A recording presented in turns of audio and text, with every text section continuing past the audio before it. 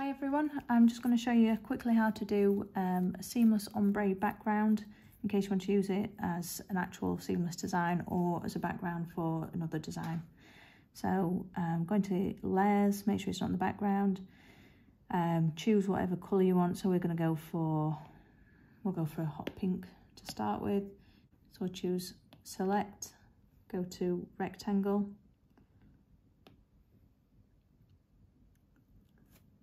and then just fill it in. Slide it left on the layers and duplicate. So the trick to get it seamless is to do same colour at the top and at the bottom. And then new layer, we'll go for slightly lighter, select and rectangle, fill it in, make sure there's no gaps. If you've got magnetics turned on, then it will automatically go to it. Duplicate that one and fill it in with dark purple.